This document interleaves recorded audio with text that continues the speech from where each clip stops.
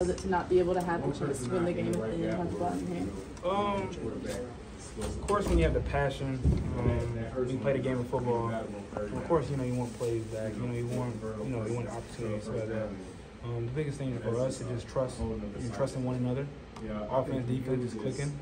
At the end of the day, when we approach a football field, it's all about team. We're all wearing the script A. Today, we were all wearing white. So it's all about being team-oriented and just reflecting on each other. Were you petitioning the coaches to do an on-tactic so you could get the ball back, or were you confident in the defense getting a stop there? Confident in the defense, 100%. Just confident in them. Just talking amongst on the sideline, just trying to get the game plan. So whenever we get back on the field, we're clicking and just moving in the right direction. So it's all about communication on the sideline with the offensive guys and just getting everybody on the same accordion. You've been experiencing losses like this throughout your career. What do you maybe tell the younger guys who've never really experienced it like this before? Reflect and build.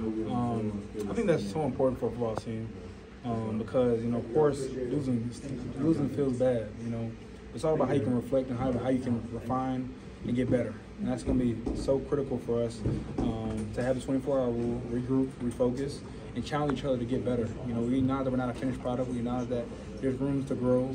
And so for all of us, all we want to do is continue to compete, continue to just acknowledge that we have short-term goals and long-term goals. That's all still achievable if we have the right mindset, if we approach it the same way.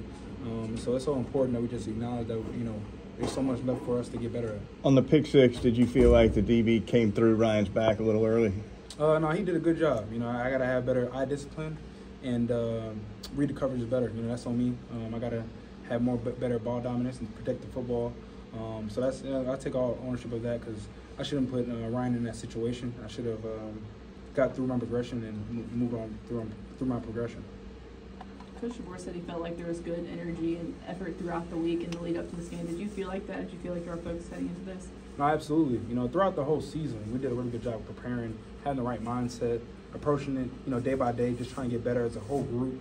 And the best thing about football is opportunity. So now we have the opportunity to get better. We have the opportunity to reflect, and so this is going to be so important for us as a group to really just channel in, acknowledge that there's still room for us to improve and get to the best of our ability. I still trust the guys in the locker room. That's no question. We just need, opportunity like this to present itself so that we can reflect and build. I've been in this situation before, and I know exactly what what we need to do just to continue to just go on the same path. And I'll be have the same mindset.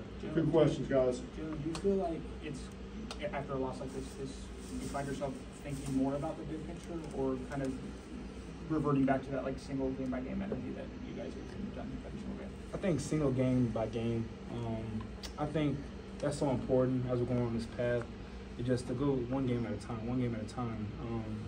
Coach Sheridan mentioned this to us. He said, one game should be our best game. Each game that goes by, we should get better and better and better and learn from it. No matter what. That's what's unique about playing a game of football is that each of these defenses is giving us different looks. So that's going to make us better. It's going to make us really channel in and try to have great eye discipline, play with great ball dominance, and just protect each other as much as possible. So I think we just got to learn. We just got to grow and just take it day by day. Last question. It was pretty emotional there at the end of the game. How was he in the locker room? Oh, I missed it. What happened? The penalty at the end of the game after they converted a first down. And just curious how his reaction was in the locker room to the rest of the team. Oh, shoot. I ain't even see it, but I think for all of us, we just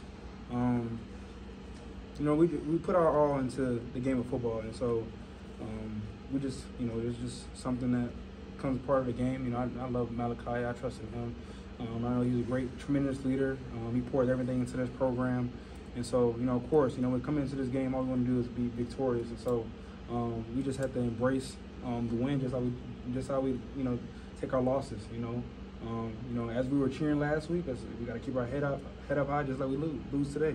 And so I think it's just so important for all of us to just learn about each other and not keep our head low. Thank you all. Appreciate it.